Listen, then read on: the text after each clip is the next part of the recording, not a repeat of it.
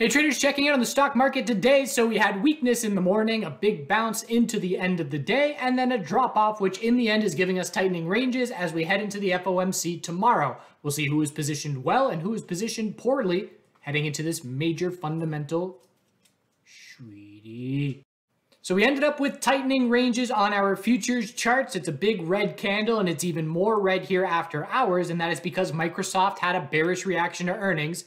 You can see here's where we closed, and over the last hour, the drop pretty much doubled in terms of the size of this pullback. So checking in on Microsoft, you can see bearish reaction. So that is putting some further downward pressure on things. So heading into the morning with where we were opening, we could say the bulls must control the morning from the open if we are going to see trend change follow through on the 4-hour time frame looking at our futures charts. So as we were heading into the open, that was at right here. And again, it was size of the retracement. So what is the most likely scenario? At that point in time, that retracement size was about 40%.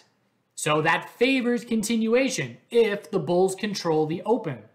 So as soon as we saw that was not the case, then we look for the tightening range. We're still way above the low of yesterday. We're scouting a higher low compared to the low of yesterday, but the odds of the continuation move decrease significantly as soon as the bears control that morning. So looking on the 5-minute time frame, we can see the first candle, little support level established, high of the day. Okay, the bulls can maybe do it here. As soon as you hit that new low of the day, you say, uh-oh, that's a red flag for a tightening range and an inability to break the high of yesterday. Then you break the low of pre-market, and that doubles the probabilities decreasing, whatever that means, decreasing the chance to break that high of yesterday. So from there, okay, tightening range, daily inside bar on watch. 4-hour time frame. We then had, let's actually go to a different time frame, maybe the 2-hour. So essentially we're just viewing, let's go to SPY. SPY is nice and clear. So SPY yesterday, we had the low of yesterday, the high of the bounce. We opened the morning, could not break the high of yesterday, pulled back, held the low of yesterday. So there's our hourly higher low. Then we made a move into the end of the day, right to that resistance, and we rejected. The bears played defense. We were overbought on short-term time frames heading into that resistance. Again, the analogy I gave yesterday, the bulls are running here. They're tired, and they hit that resistance wall, and they can't break through it because they've used all up their energy just to get to that resistance. The 5-minute RSI was over 70. The 15-minute RSI was over 70. Where did we top out yesterday on the bounce? The 15-minute RSI hit 70. You know I love backburner oversold bounces. When you're in an extremely bullish market, daily, weekly, hourly uptrend, we play oversold bounces with very high probability because they form higher lows on longer term time frames, and then they see continuation. When you are in a downtrend, it's the opposite. We look for these RSI levels hitting overbought to mark lower highs on longer term time frames, and it's happened twice now on the 15-minute chart. So then we saw weakness into the end of the day with a rejection, and then we saw the after hours weakness in response to Microsoft earnings. So overnight tonight, the key level for the S&P 500, or for SPY, it's going to be 427.15, because if that level breaks, we just confirm further downtrend, and we're looking right back at the low of the drop. And for the S&P 500, that level, got my space heater kicking on. So that level is down here at 42.85. Again, the FOMC is tomorrow. The FOMC is going to dictate things, but it is very telling to me that we see zero bounce follow through here. If you show me these daily candles and you say, what is the probability of a daily bounce coming from that candle yesterday? I tell you 92%. Doesn't mean we have to go today. You know, this inside bar could break bull and then the bounce takes place tomorrow, but 92% that we hold that low and start a daily bounce. Granted, we're looking for the lower high, but daily bounce 92%.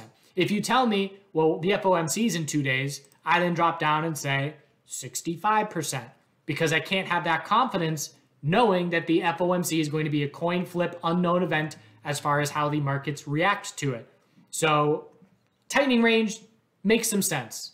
Market is just sorting itself out sideways while we wait for this catalyst event. It's either going to be a catalyst for another leg down or a catalyst for the bounce. And again, looking at our RSI levels, we'll have to check in on them tomorrow, 21 hours from now, 20 hours from now. But if it were a bearish reaction to the FOMC, the daily RSI is going to be crushed again if we break that low. NASDAQ, same deal, but weaker. And again, looking at the low of yesterday coming into play, and that's because of the Microsoft earnings reaction. We broke support. So we never changed the uptrend, and here we are back hitting lower highs and lower lows. Look at the 4-hour chart. We had the low, high. We had a higher low in here at some point, the low of today. Failed resistance, and now a lower low. Let's look at it on the 2-hour. So found support, failed resistance, and a drop to a lower low. So the NASDAQ is one of our weakest major markets here. And that low is back in play. If we have a bearish reaction to the FOMC, daily RSI will be headed down towards the teens. Weekly RSI will be approaching oversold at that point. Hourly downtrend is our guide, and the high of each day is just an hourly lower high. High of yesterday, 354. High of today, 351. The bear entry at the end of the day, trading is not easy, but sometimes they're just easy setups. And this was one of them.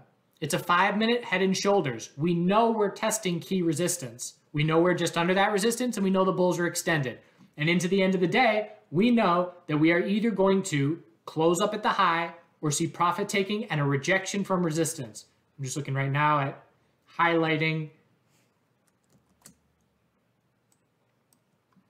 the end of the day statement of very key next 15 minutes. 5-minute uptrends continue, or are they lost into hourly lower highs versus the highs of yesterday? That was at 307. That was on this 5-minute bounce. And knew that there was a top fishing play there for bears. I was live streaming, but I was saying if I have any long positions that I'm trying to hold overnight, I am hedging on this 5-minute bounce with a stop over the high, because if we confirm the 5-minute downtrend, it's hourly consolidation and a rejection from high of yesterday resistances. So again, longer term time frames dictate probabilities significantly. If we're in a daily, hourly uptrend and you show me this pattern, I am way less confident that it's going to roll over than if you tell me we're in a daily downtrend approaching key resistance. Much higher probability of a pullback under that key resistance level. In spite of the exact same thing, SPY was the better play, in my opinion, just because the risk was much less. That high of SPY was right there, whereas the high of QQQ was pretty far away. But SPY rejected by 40 cents. Semiconductors. So semiconductors failing to get any kind of bounce going. Looking at the hourly chart, again, we set the low of the day as the hourly higher low. We then bounced and set an hourly lower high. And then we rolled over and didn't break support until after hours here. Again, we'll have to see, is that a support break? I have to see it happen during regular trading hours. But obviously, bears are liking what's going on after hours. And if it breaks, it's an inside bar bear break that has us looking right at that low. How do I play the FOMC? I just use the 1-minute time frame, and I only make trades when I have a clear level nearby. I just top fish and bottom fish. So if the FOMC were going to happen right now, and we drop down on an initial bearish reaction, I bottom fish that low. I make an entry, I put my stop just under it with a little bit of wiggle room. If we see any kind of bounce, I exit a partial position, risk-free, stop under the low, because of how many times we see reversals, we drop down and V-shape bounce, or we see a bull move and then dump. So I would do the same thing in the other direction. Bullish reaction to the FOMC, I'm top fishing a key resistance level. I want to see the price run straight up or straight down to that level, get extended. That's how I play the FOMC, or I don't play it. Either is fine. Tesla stood out as a lead bouncing bull today. They have earnings tomorrow. Hourly uptrend confirmed. So the names that confirm the hourly uptrend, essentially the way I view it, is these bulls were running. There's a lot of running animals in my analogies. And we break resistance. Great, we're good to go. And bulls look over their shoulder. Tesla bulls look over their shoulder and say, oh man, SPY's not joining me. QQQ's not joining me. IWM's not joining me. None of the major sectors are joining me. I'm losing confidence. You can't have confidence in an individual name if the markets aren't following. You can say Tesla is positioned well and positioned better than others to benefit if our major sectors see daily inside bar bull breaks. But we can also say this bull break on Tesla is going nowhere if the broader markets don't get any daily bounce going. Bigger picture though, it's going to be earnings that dictate everything. as to whether we drop down to lower lows or whether we head back up towards 1,000. Healthcare tried to get the bounce going. High of yesterday, we broke it by 5 pennies. That's a double top. So right at the end of the day, double top and roll over into hourly consolidation. Still in equilibrium because we're not dropping as badly after hours, although we are dropping. Everything is dropping after hours. So double top, bulls must hold 126.27 to remain in the equilibrium to try and stay in that tightening range. XLF was a bounce leader. Hourly trend change, very clear. End of the day consolidation, just looking for an hourly high or low. So out of all of our major sectors, XLF definitely the lead bull. That being said, we are just scouting a daily lower high to be the result of this bounce, and the financial sector is certainly going to significantly react to the FOMC tomorrow at 2 p.m. Hourly uptrend is our guide. When we lose the hourly uptrend, probabilities significantly increase that the daily lower high is set. And then from there, can the bulls confirm the daily trend change to prove follow through on the bounce, or is it just another lower high to continue a downtrend? IWM, daily inside bar, couldn't break resistance. IWM was helped by XLF strength. Growth names didn't necessarily stand out as very strong, but the financial sector certainly did. IWM has to hold 194.56 to form an hourly high or low to try and remain in an equilibrium. If that level breaks, we're looking back at the dump low with the bears back real confident. If you don't break the pattern of a lower high every day, 8 days in a row now, waterfall drop, stair step pattern, if you don't break that pattern, bears have nothing to worry about. And right now, SPY and QQQ and IWM are all in that pattern. Stair step, waterfall drop, 8 days in a row. XBI. So XBI broke resistance. It's one of the stronger names, but again, it's not going anywhere if IWM doesn't. So daily bounce is underway, and it could be a daily bear flag. Daily RSI has cooled off. I was interested in this bounce significantly because of how beat up the daily RSI was. It is now significantly cooling off, which means my reason for being in the trade is diminishing. So I did swing a larger than normal position overnight last night, and I woke up this morning and said, why did I do that? But I wasn't too beat up on myself because that was part of the game plan. And yesterday I ended the day 14.5 day maker. We'll call it a 3-week maker, round up a little bit, 5 days in a week. So 3-week maker, and at the weakness pre-market, it was down a week maker. So I gave back 1/3 of the gains when it was its weakest. So I didn't like that. But again, I knew that's the risk of the reward. You know, if I'm going, again, bigger trade, going for higher risk, higher reward kind of trade, and if the bounce didn't follow through overnight, which it didn't, that's what happens. So what did I do? So I look at the morning, I say, all right, I'll give the bulls a chance first thing. Can we break 92.60 and confirm the hourly trend change and see daily bounce follow through? So we started, I was watching the short-term time frames. 2 minute looked pretty good. All right, we're making our way up there. We're 1% away.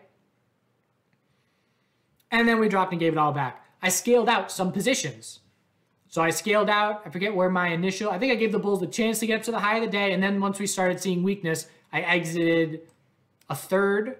So let's say my first exit up 1/3 was maybe this 1 minute lower high here, recognizing we were starting to see a loss of momentum with still being well under the high of the previous day. And then I exited another 1/3 when the low of the day broke. So now I'm down to 1/3 of my swing position, and I'm giving back some profit. Definitely gave back a chunk of profit. But I'm now down to a much more manageable size, and I know that I am still looking, even with the resistance rejection first thing, I am still looking for an hourly higher low, anything above 85.31, and I'm very confident that the bulls are going to form that hourly higher low today compared to 85.31, and there'll be a bounce. I don't know how big the bounce will be, but it'll be big enough that I can make some of the losses that I just locked in, not losses, but given back profit, and I can make some of that back. So I then just traded XBI and LABU again all day. Again, this year, as long as this keeps up, I am only trading this sector and a couple other names here and there, but 90% of my trading is the biotech sector unless something changes. So I was just watching this tightening range. It was a 15-minute downtrend, but then just noticed the base of support, 88.91 low of the day. And it stood out because we would hold that low and QQQ would drop to a lower low.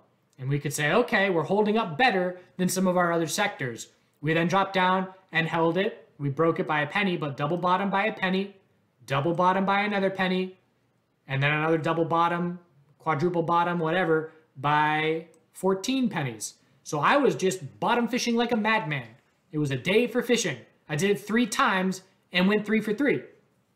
So my style, let's say I've got one position still open. Let's just break it down into 3 positions. I sold 2. I've got 1 still open. I would buy the same amount. So now I've got 2 positions. And just looking at how this bottom fishing played out. So the lows here, let's go to LABU. And the lows are at 1710, 1707, 1709. And so I'm just playing right off those levels. I don't think I played this one, but I played 1, 2, 3. I played those 3. And it was just automatic. If we get down to the low of the day, I'm going to play off that level. And so what I would do is I got one position that's swing trade mindset. So I would enter, here's one, 1713. So again, right above the low. That was probably this attempt. So entered 1713. Again, we're not putting our stop 1 penny under support. We're giving wiggle room. Maybe my stop is at 16.99.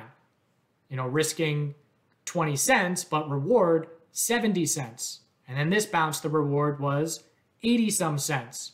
And then this end of the day, tightening range bull break, the reward was multiple dollars. So I'm in. The way I played it, I've got my one position. I enter another position, same size, 1713. I sell a quarter at 1733. I sell a quarter at 1747.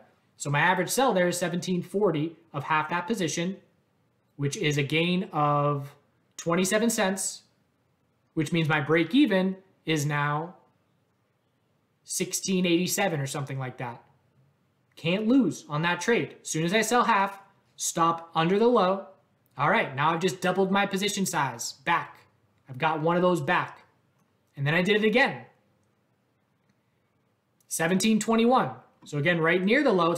I'm not nailing the low, but the low down here, maybe we bounced a little bit right off of it, but either way, it was right around that level. Risk is 20 some cents.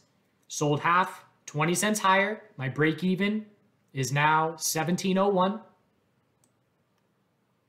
Set my stop, let it ride, and then I did it again, 1716 to 1747.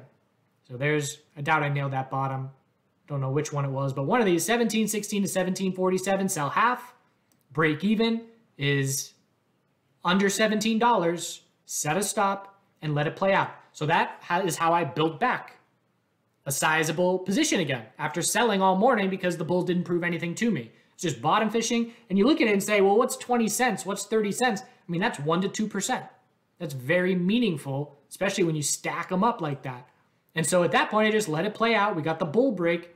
And then I ended up scaling out some of that position because I knew I don't want to swing the same position size that I did last night.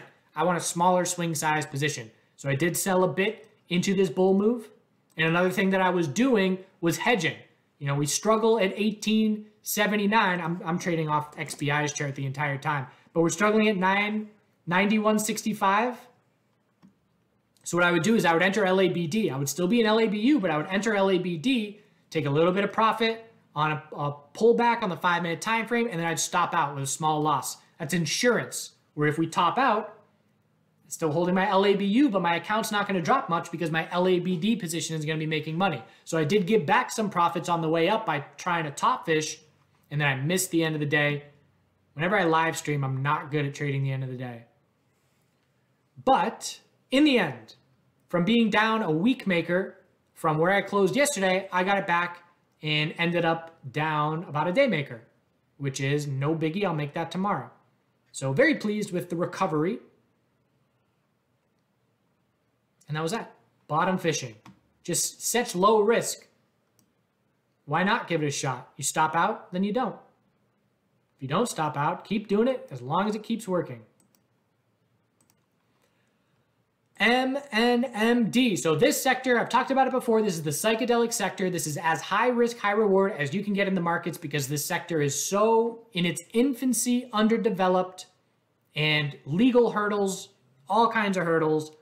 But this sector is worth watching. Again, I'll just say it again because I plan on making I'm very confident I'm going to make some good money in this sector. There's a number of things that we need. We need a catalyst.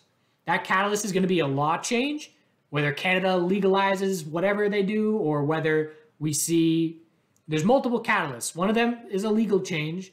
One of them would be medical trial results that blow everybody's minds and move the process along. And another would be a major buyout from a major pharmaceutical company. These are all things that would spark the sector.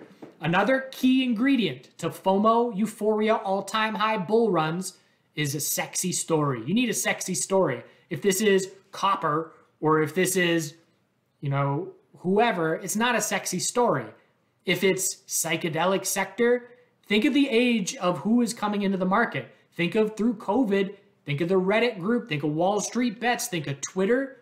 It's my generation. And if you tell us that there's cutting edge science and significant headway being made in the therapeutic treatment of psychedelics, we're all over that. That's a sexy story. I'm not going to buy and hold because that's not my style, but I will. That will be an aspect of the media attention that brings in the capital that leads to a massive bull run. So there's these little ingredients, and you're making a big stew, and they all get a little added at a time. Sometimes they all get added at multiple times. You get the legal change, you get the media all over it, you get the Wall Street Bets and Twitter all over it. You have thinly traded names. You don't have many options. It's a funnel effect. There's only 3 higher listed companies that you can trade right now. Maybe in the future. Again, this is what I did with the MJ sector. When I started trading MJ, there were literally 8 companies that you could choose from. Right now, you've got 50 to 60 to 80 companies that you can choose from. It's a funnel effect. If you Google marijuana stocks and you can only pick 8 names, all the money is going into those 8 names. So if you have an extremely undeveloped sector, that's what's happening right now in terms of now there's 3 or 4 names, and in the future there'll be 40 or 50. So we're watching the sector very closely. It is crushed. It is beat up. And that's because it's the highest risk, highest reward sector. And right now everybody's tightening up with their money in this fear market environment. But we had MNMD come out with news saying, hey, the FDA just approved our clinical trial where one of our drugs is going to be tested for general anxiety disorder, which impacts 3% of the country, which is 6 or 7 million people. And the majority of those people, or maybe 40% or something of those people, don't treat it. So we know anxiety in today's day and age with everything that's going on and all this stimulation is an ever increasing thing. And granted, it's only 1 dose. This isn't a moneymaker. This isn't the kind of drug that you hook people on, you scumbag opiates. This is the kind of drug that you give them once. And that's what this trial is going to be, 1 dose, and then see how it plays out. So again, I'm not going to be in it for long-term fundamentals of these companies, but I'm going to be in it for short-term, massive breakout hype. Not now, sometime in the next 5 to 10 years. So again, this is just a mental preparation. I can visualize it. I'm foreseeing that I am going to have a year maker in a short amount of time in this sector at some point in time. And I'm ready for it. So this is a 50% move off the low. But again, it got absolutely smashed on the way down. 65% to the high of the day today. Obviously massive volume. But from here, we need a daily trend change. So we need, wherever we top out, a higher low and higher high. And we're not coming off of all-time lows with this name. But obviously, it's been crushed. What I did see is I did attempt a trade here. And this was a tough one. I stopped out by the penny. That's me right there. So I was looking at a bull flag on the 15-minute time frame. I was playing for a 15-minute bull flag, and I made an entry at 109, and I put my stop at 105 to give wiggle room because I was playing off 107 support. And that's the tricky thing with penny stocks. Every 1 penny is such an important level. But it failed a 15-minute bull flag and ended up being an hourly bull flag. It stopped me out right there, and then it ran a very significant amount, 25%. So that would have been a very nice win. But what did I do? Did I mope? Did I kick the computer? Did I swear and woe is me? Oh my God, the market makers just go for my stops every time. No, I said, wow, that's convincing volume. That's a convincing bull flag. I'm going to the rest of the sector and I'm going to play a laggard. So I entered CMPS at 1540. And I said, If CMPS breaks the high of yesterday, 1558, that's an hourly trend change confirmed, and the daily bounce gets going. So I'm in at 1540, and we end up going 5%. So I missed a trade, went to the other name, had a chance at 5%. I didn't sell. I am going to swing it and give it a chance for some bounce follow through. And again, look at how weak this is. By no means should you buy and hold this sector, in my opinion, because there's way too many uncertainties. But when the momentum comes, and when the horde comes, and when the volume and volatility comes, that's when the opportunity is there. So I'll probably sell partial and put my stop maybe under the low. We'll see. Not a huge position, but just want to be constantly keeping an eye on this sector because it will have its day in the sunshine, I promise. Gold. So gold daily, bull flag confirmed, higher low and higher high. I did draw, whenever you're in a trade, put on the glasses of the opposing side and say, all right, I'm bullish gold. We're in a weekly and daily uptrend. The 2-month time frame has been constricting very nicely. We're holding EMA 12 here. We're looking back up towards that all-time high. Maybe it's a 4-month bull flag. We're getting real tight. So that's all fine. Put on your bear glasses and say, what would be a red flag for me with my bullish bias? What would be something that I need to be cautious of? So this morning, I kept an eye on this uptrending resistance line as we approached it. We then rejected from it pretty hard. I said, okay, that means that I am paying attention to this uptrending resistance line. And then we recovered very nicely and we rejected again. So this is a very valid resistance line for me as long as it's intact, and that's not the exact one, but it was something very similar.